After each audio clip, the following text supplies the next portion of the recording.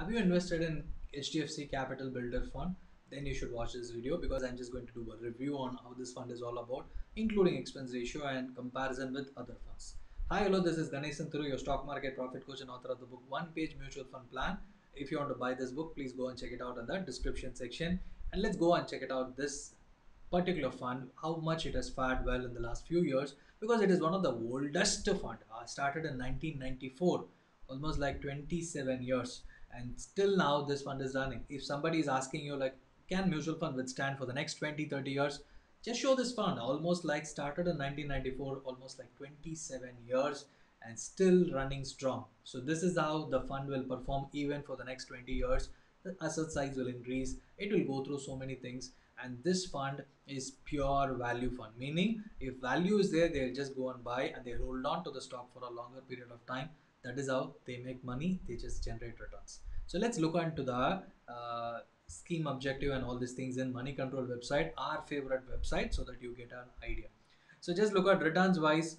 Let me show the returns. It's a dampener, I will say, because it's one of the oldest, but the returns has been very conservative to moderate, because certain funds will be they stick to whatever they are used to it, because they won't be aggressive. And this fund is a value fund and they are very much value, meaning that they exist mostly in the large cap stock, I will say, because let's look at the portfolio. Almost 98.5% in Indian stocks, 62% in large cap, meaning more than 60% in large cap, and they just give standard returns, which says that. And 11% in mid cap, 13% in small cap. When you compare this returns with allocation with L&T India Value Fund or ICICI Prudential Value Discovery Fund, they used to monitor and change such that the mid cap and small cap is also values there and they generate returns. And if you look at the last 6 months, the mid and small cap is in particular has given generated large returns. But this fund, this capital builder value fund, exists mostly in large cap. So that is the reason it didn't perform even in the last 1 year, I will say. Right. And let's look at the scheme details and other returns in the peer comparison next. If you look at started in 1994 and the expense ratio is still 2%, and in this category the average expense is 1.96%, under 2, whereas this is just about, it's not very much huge difference, but just look at the difference. And one of the lowest expense ratio fund is ICICI Prudential Value Discovery Fund.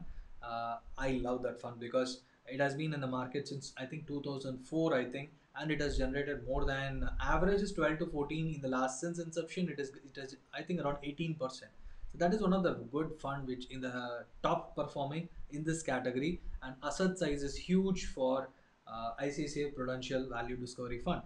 Whereas this fund, it has generated on par returns, I will say, and maybe around 14%. Let's look at the historic returns and comparative data. If you look at HDFC Capital, the asset size is just 5,060 crores, and the top in this category is around ICICI Prudential, which is around 21,000 crores. Next is L&T India Value Fund, and then UTI Value Opportunities, and then comes the HDFC. If you look at the returns also, last 1 year IDFC has generated 90% and ICICI has given 52%.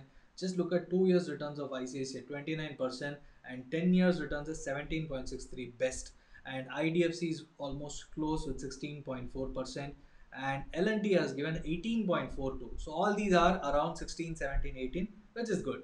Whereas HDFC Capital Builder Fund is 14.74, and even since inception in 27 years, which is around 14%.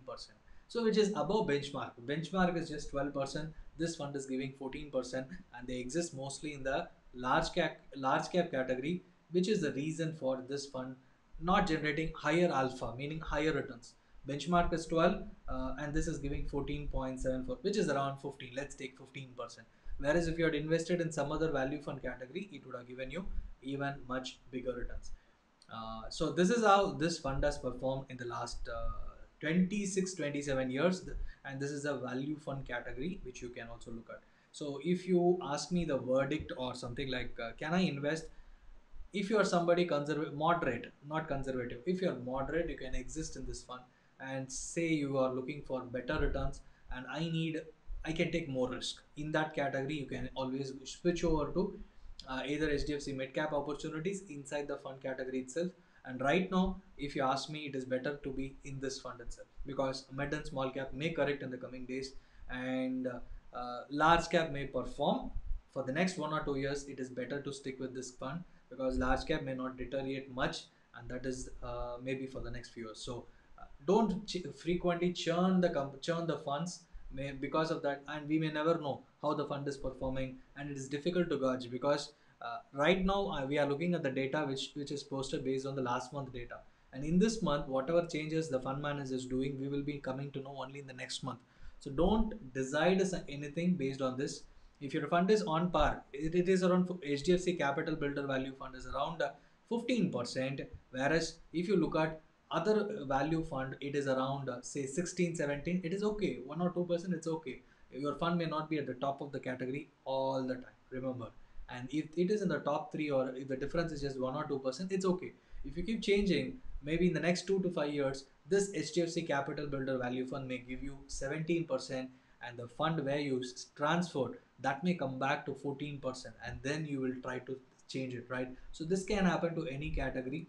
But right now, if you had already invested, see what is the fund returns, and if it is very very moderate, and if you can take higher risk, maybe think about switching. Not at this moment, hold on, and market, based on market conditions, you can switch. And even if it is a long term, maybe you can switch and do whatever, right? So approach a distributor or ask a financial advisor if you have been consulting and doing. If any other help needed, if any questions, you can always post your comment, post it in the comment. I'll be happy to help you in this regard, right? Thank you so much for watching.